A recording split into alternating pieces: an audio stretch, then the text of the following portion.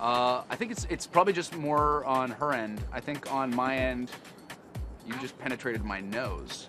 It felt more invasive than I thought. Yes. Okay. He falls madly in love. It's more calm than rom, but on her end, it's definitely more rom. I mean, the doesn't know sexual what he's saying. attraction from her end is very strong.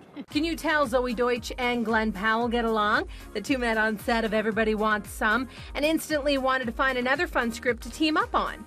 Enter Set It Up. This was like the exact movie that we wanted to make together, and 3 years later, it's happening. So it's kind of surreal, and there have been many moments where we look at each other and we're like, we're doing it! In those few years, both actors continued to raise their Hollywood profile. Glenn was part of the ensemble cast of Hidden Figures and played fan favorite Chad Radwell on Scream Queens.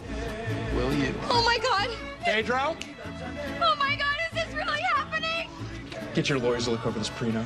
Are you asking me to marry him?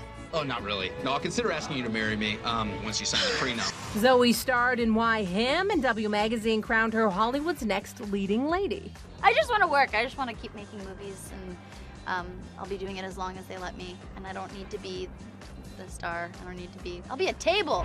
In Netflix Set It Up, Zoey and Glenn played assistants who try and hook up their single boss so they can have more free time, something the two aren't really the best at. I realize I'm really bad at setting people up. Really? Yeah. I think it's a lot of responsibility because if things don't go well, it's almost like, you know, when you're at a party and you want to show someone a YouTube video because you're like, this is funny, and then you show them and they don't laugh, and you take responsibility and you're like, I didn't make it, but it still feels like it's your fault that they don't think it's funny.